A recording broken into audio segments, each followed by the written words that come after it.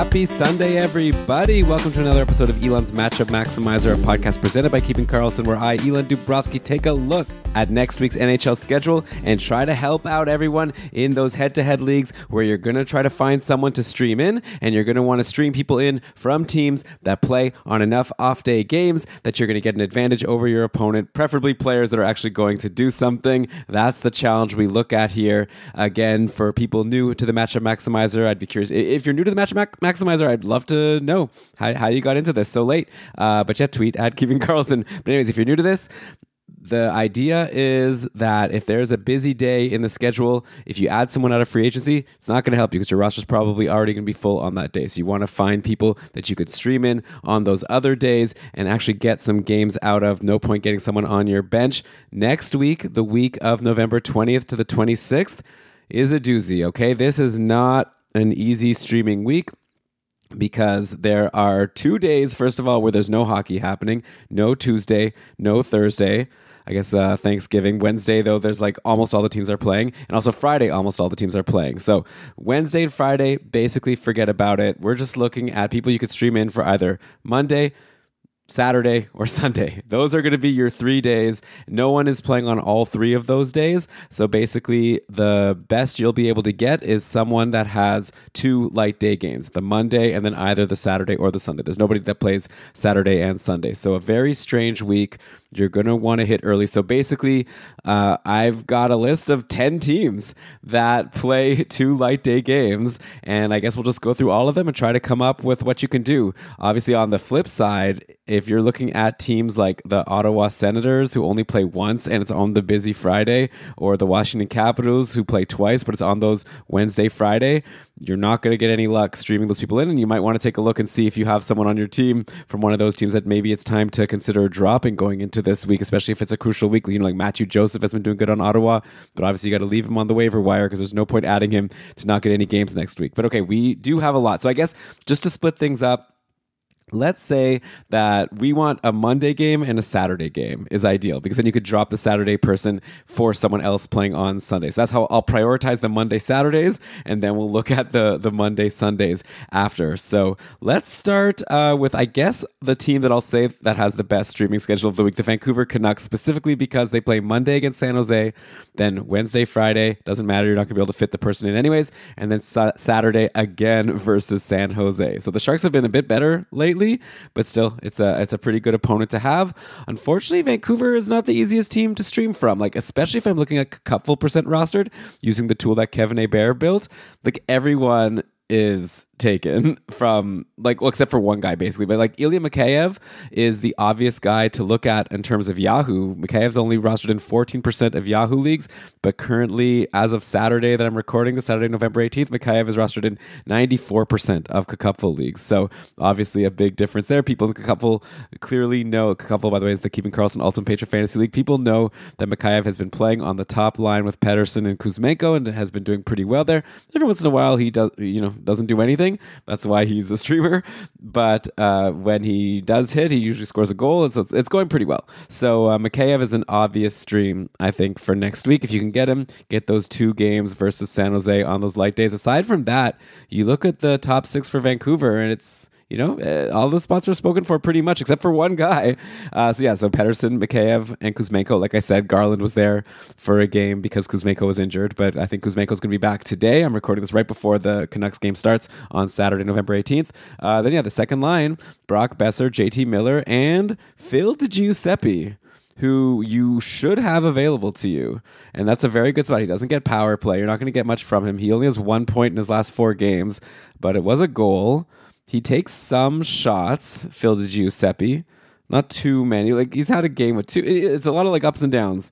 Like, you got 2, then 0, then 3, then 2, then 0, then 2. I'm just looking at the game log of shots on goal. But yeah, 7 points in 17 games overall. So obviously it's not going to be a huge hit here. But if you're in a deep league and you're looking for someone to stream from the Canucks, I think he's the guy you go for and hope that if the Canucks could drop like 8 on the Sharks, then maybe he could get on 1 or 2 of them and end up having a pretty good week as a streamer. It's not going to be my streamer of the week, but as far as the team with the best schedule, obviously, yeah. So go with Mikheyev if you could get him, and otherwise Phil DiGiuseppe over on the Canucks. Okay, so that's 1 of 10 teams with the 2 off-day games. Next up, let's pick another team. Let's go to the Sharks, actually. So I guess it's the exact flip side. They've got the Monday and Saturday versus Vancouver. With the Sharks, you could get anyone you want, pretty much. Maybe not Tomas Hertl, though he is only rostered in 34% of Yahoo leagues. If you look at Cupful, he is rostered in all of the Cupful leagues. So obviously a big difference there. So yeah, if you're not in the Keeping Karlsson Ultimate Patron Fantasy League, or if you are, but you're in another league as well, of course, go grab Hertl. He's the obvious Shark to grab, and it's a decent schedule. If you think you could get, a couple behind Thatcher Demko, and, it's not as if Demko's been unbeatable, though Vancouver has been really good. So yeah, obviously grab Hertl. Clearly, he's your top streamer. No one's even close. It's almost like, do you even recommend anyone else? I'll throw a name out there. Okay, I could tell you in the last game, the win over St. Louis, they were rolling Hertl, Zetterlund, and Eklund. So it's almost like I feel like I could stop there and just say, you want someone playing with Hertl, right? The top power play was Granlund, Hertl, Duclair, Zetterlund, Kalen Addison. The name I'm going to pick for San Jose, if it's not Hertl, is Fabian Zetterlund. Okay, he's doing okay. And by okay, I mean by Sharks standards. 7 points in 17 games overall. He had a 1-goal, 1-assist game against the Oilers a couple weeks ago. Honestly, this is more of a hunch thing. There's really no one on San Jose who is doing that well. And Zetterlund kind of jumps out to me as someone to maybe try and hope for the best. Honestly, or you could pick someone just based on their spot in the lineup. You could grab Duclair. He had a couple multi-point games in a row a couple weeks ago before he missed some time with injury. But yeah, just a hunch. If you're going to grab a Shark and it's not Hertl, I think Zetterlund is going to get the second most points. So, we'll wait and see there. Okay, the next team that I'll bring up that plays on both Monday and Saturday, let's go to the New York Rangers. Coming off a big win today over the Devils, 5-3 after a really long break.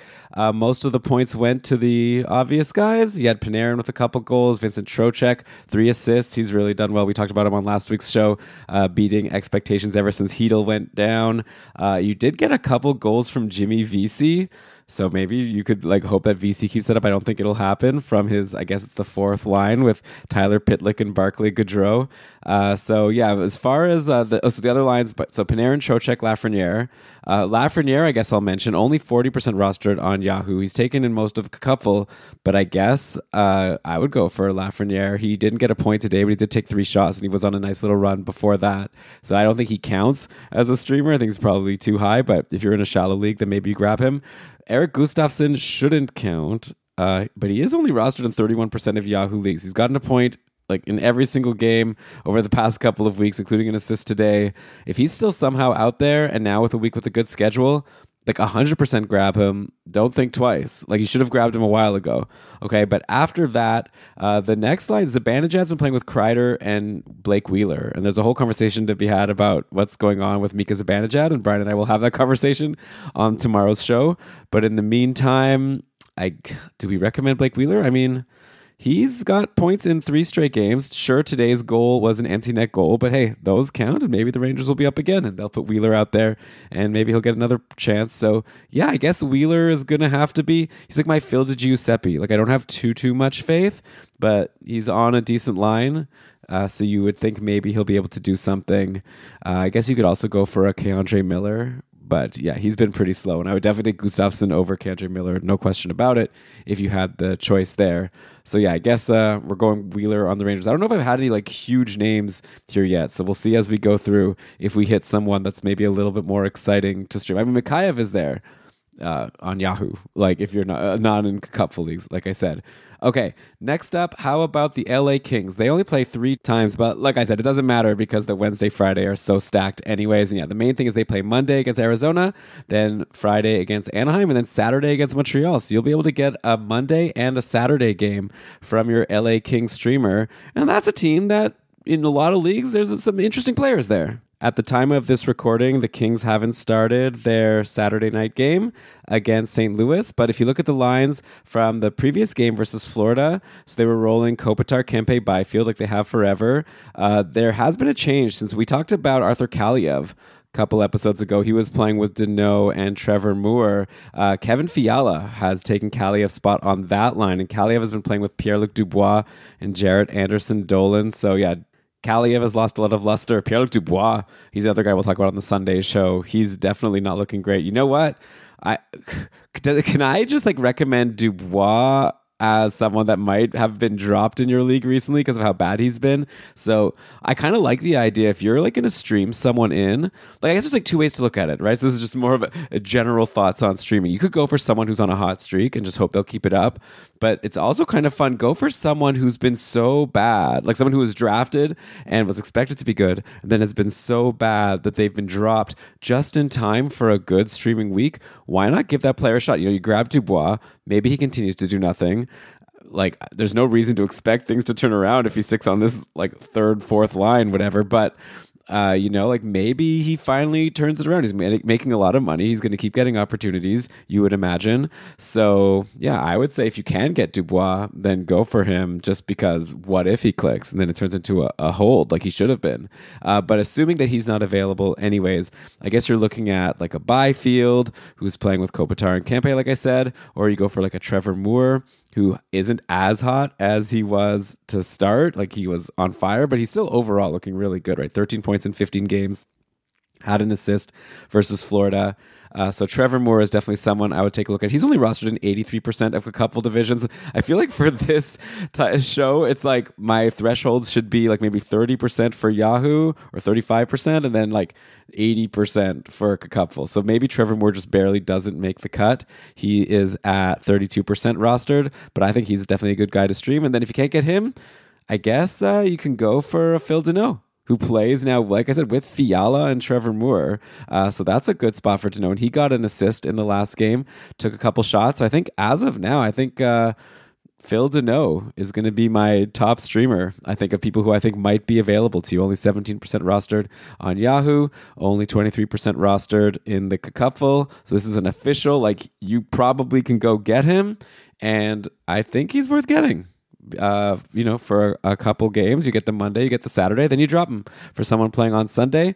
Not too shabby. So Phil Deneau is in the leaderboard right now, I think, as my streamer of the week. By the way, last week's streamer of the week, I picked Eli Tolvanen, and I think that's gone pretty well. I'm happy with that pick. Tolvanen didn't get a point in the Monday game. It was like a nice Monday, Wednesday, Thursday schedule, but Tolvanen made up for it. He picked up an assist versus Edmonton on the Wednesday, along with 7 shots, and another assist versus the Islanders with 3 shots. We'll see how he does today against Vancouver. That game is just getting started as I record this. Tolvanen, I think he's looking like a decent hold, to be honest. So, I don't know. I think I did okay with that pick. I don't know if Deneau is going to end up being my pick, but we'll keep going through these teams. We still got a few to go through, but we'll take a quick break here. We'll be back in just a sec. You're listening to the Matchup Maximizer. Hope you're liking it.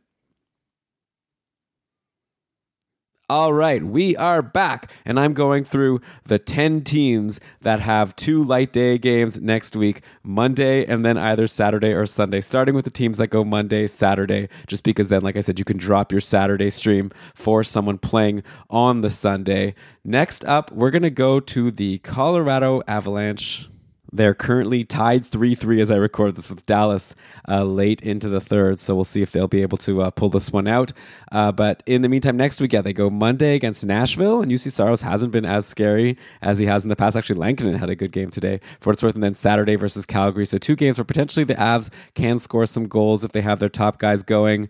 Obviously, you're not going to be able to get Nichushkin anymore. He was, really slumping to start the year, and he was maybe available in a lot of leagues, but especially since Lekkonen's gone down, Nichushkin is playing on the line with McKinnon and Rantanen. He's on the top power play. Like, he's just, someone you want, and someone that's no longer available, I'm sure. So I don't even have to dive into whether you should grab him, because that would be a waste of everybody's time. After that, though, there could be a streamer that's interesting. It's kind of in the same vein as a Pierre-Luc Dubois. Maybe you take a look at Ryan Johansson here. So he has fallen a lot, right? He's still on the top power play, but he's fallen to 15% rostered on Yahoo and only 47% rostered in Cupful divisions. And hey, Johansson, first of all, got himself a goal today on the power play, and he is on that top power play. So it is surprising how cold he's been, but I wouldn't mind giving him a shot here for this nice schedule. Like I said, you could always drop him after Saturday if he ends up doing nothing. But I think at this point, what do you have to lose? Go grab your top line Ryan Johansson. I guess it's not as nice now that Nichushkin is with McKinnon and Rantanen. That's leaving Johansson to center a line with Tomas Tatar and Jonathan Drouin. Yeah, you could see why Colorado's not like winning games by so much right now. When you have Lehkonen out of the picture, all of a sudden and if you load up the top line, that depth disappears in a hurry. Also, taking a look at today's game log, I'm seeing that they must have switched up some power plays because it's McKinnon, Nichushkin, Rantanen, and Makar were on the ice for like 4.5 minutes of power play. And then Johansson's down at 2 minutes with a bunch of other people. So I'm not exactly sure what went on. So maybe make sure to check game day tweets. Don't stream him in if he's not on the top power play. And if he's just centering like Drouin and Tomas Tatar, then I'm not interested. So you know what? There might just not be anyone. Like I guess another one to consider is like a Bowen Byram, who's another person who's just been like very snoozery. I don't think he's worth a hold at this point, but maybe worth a stream. Like he does have that offensive upside, but I'm not like really that excited about him. I would rather go for who was it? Pierre-Luc Dubois, I think, has more of a chance to pop than Byram at this point for this season. Okay, next up, let's go to the Calgary Flames. Just took a shootout L to the Islanders today, 5-4. But hey, 4 goals. It's pretty good. A lot of people got in on some points. I see that Jonathan Huberdeau, an assist and 5 shots. Wow. Rare to see a good game like that from Huberdeau. Kadri, a couple assists. Elias Lindholm, 1 assist. But these aren't players you're probably able to stream anyways. I think the guy that jumps out that you probably just want to go grab, especially with this good schedule coming out, if you could fit him in, and you definitely probably can on the Monday, Saturday. By the way, Monday's against Seattle and Saturday against Colorado. Connor Zary. Come on. 2 assists today. And if you look at the lines, Zary was lining up with Kadri and a guy named Martin Pospisil. You know what? It's going to be my second reco in just a sec. But also, Zary was playing with Kadri, Huberdeau, Lindholm, and Noah Hannafin. Noah Hannafin on the top power play. Excuse me. I guess you're seeing here that I record Matchup Maximizer. I'm kind of checking things out as I go here. I haven't poured through all the games like I do before the Sunday show. That's a separate interesting thing. So maybe Connor Zary is definitely an interesting streamer. Also take a look and see if Noah Hannafin is available. If he's now the top power play guy, I'm going to have to look into this.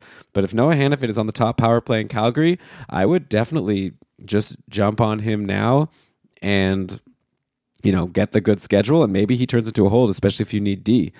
So those are the 2 definitely guys to look at. Hannafin only rostered in 35% of Yahoo leagues. Zary only 3%. But yeah, if we go to the Cacuffle percent rostered, you'll see Hannafin is at 45%, Zary at 32%. So you could still get both of these guys, both in Cacuffle and more likely other leagues. So yeah, take a look at those guys. And then yeah, if you're in a super deep league, take a look at this Martin Pospisil on the top line. He has 5 points in 7 games now, scored a goal today with 6 shots. Honestly, I'm going to have to ask Brian who this guy is. It looks like he was a 4th round pick in 2018. This guy's going off. Check to see if he's available in any of your dynasty leagues. I would definitely be interested. He also hits a lot. He's been having some 6 and 5 hit games, 3 hits today. So yeah, those are going to be my 3 Flames picks. And I think Connor Zary, he definitely qualifies, only taken in 3% of Yahoo leagues. And like I said, 32% of Cacuffle divisions. So yeah, Connor Zary is my current streamer of the week. Get his Monday versus Seattle. Then he'll sit on your bench probably for Wednesday, Friday against Nashville and Dallas. Then you get him on Saturday against Colorado. And like we've seen here, Colorado letting in some goals today. Oh, they are up now 5-3 over Dallas. How things have changed. Let's see if anything new from Ryan Johansson. No. Okay, he's falling off my list at this point now that I saw that he wasn't even on the top power play the whole game.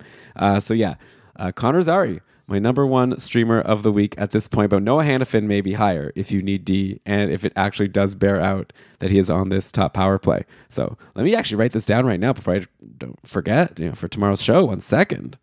Oh, by the way, I'm just seeing that Vancouver has got the first goal of the game versus the Kraken today, and Phil Di Giuseppe with an assist. I'm telling you, he's in a good spot. JT Miller scored. Why wouldn't Di Giuseppe get a point every now and then playing with Miller and Besser, like I said? Okay, next up, let's go to the Boston Bruins.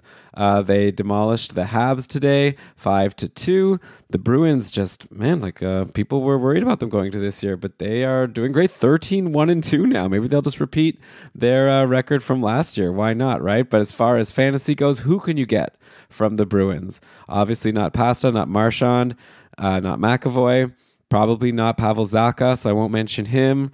After that, look, you could go for a Jake DeBrusk, who just continues to do nothing. Yet an assist today, though, versus Montreal. Boston gets Tampa on Monday, and as long as Vasilevsky's not in, you know that Tampa could let in some goals. And then you've got Florida Wednesday, Detroit Friday, and then you got the Rangers on Saturday. So likely not an easy game to score goals against. But still, maybe Jake DeBrusk is someone you take a look at if you're hoping for like one of these, like I said before, someone who's been obviously was drafted, dropped because, the deployment just hasn't been there. It just hasn't been the season that people were hoping for from Jake DeBrusk. But take him as a streamer, and then who knows, maybe he turns into a hold. Though, like, maybe you're going to want to just take someone, like I would love to just say take the person playing with, Pasta and Marchand, but unfortunately, like, it's Zaka at even strength, who's probably not available to you. And then you've got JVR, who, JVR is only rostered in 13% of Yahoo leagues and 43% of couple divisions. I guess he's been taken in my division the whole time. Why is JVR not rostered in more leagues?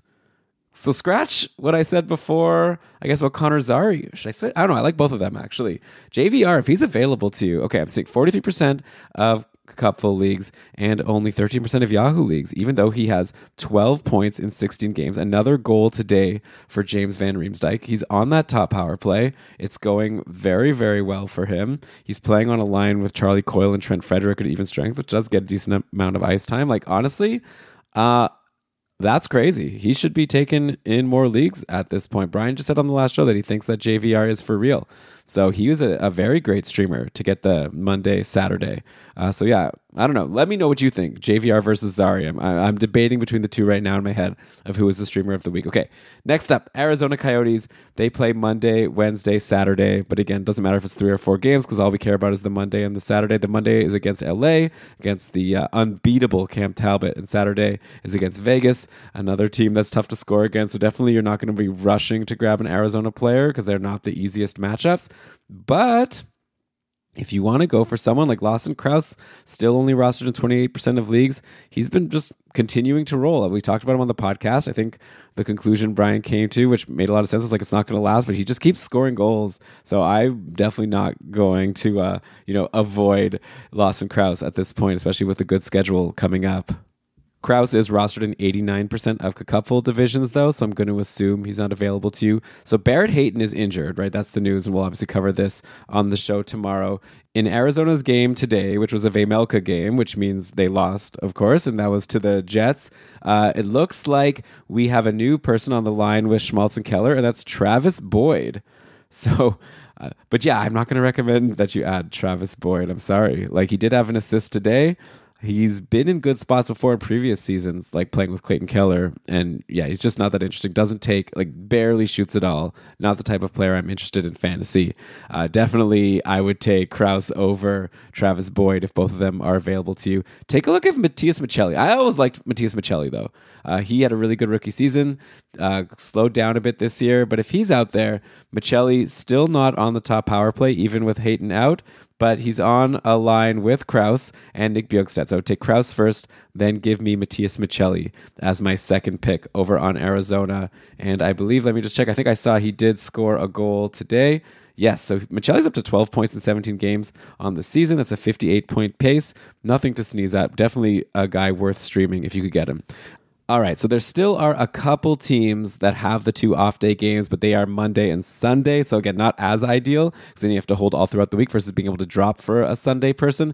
But I will still mention them quickly. The Nashville Predators, they go Monday, Wednesday, Friday, Sunday. Some weeks that's like the best schedule possible. Now with Wednesday, Friday stacked, that's just like a decent-ish week. But you could get Nashville, and they obviously always have like a bunch of players that you'll be able to add to your roster. Like you may be able to get Gustav Nyquist, who is playing with Philip Forsberg and Ryan O'Reilly. It's a pretty good spot. He still seems kind of boring, regardless, but still, Nyquist, he did score a goal today. He's actually on a hot streak, 5 points in 4 games. Maybe I shouldn't be so down on Nyquist. He doesn't shoot much, which I don't like. But look, if he's going to be on the top line and on the top power play with O'Reilly, it was Novak on the top power play for a while, but now it looks like Nyquist has taken the spot that first was Tyson Barrie's and now is Tommy Novak's. And now if it's Nyquist, you know what? Throw him up there. Now it's I went into this conversation with myself lower than I am now. Maybe Nyquist is in that conversation now with JVR and Connor Zary. Who to take for next week? Maybe I will recommend Nyquist if he's going to stick TLTPP. Can I make that a thing? That'd be fun. I'd like to coin a new phrase. It's been a while since I've done something like that. So take a look at Gustav Nyquist. He's not rostered in a ton of leagues, that's for sure. Only 13% of cupful divisions, which means it's got to be super low at 2% on Yahoo. That's a pretty good streamer, I think, at this point, just because of his deployment. And like I said, the point streak, 5 points in his last 4 games. Yeah, definitely he's going to be the top streamer over on Nashville. And then the other team that plays 2 off-day games, but the second one is Sunday, is the Edmonton Oilers.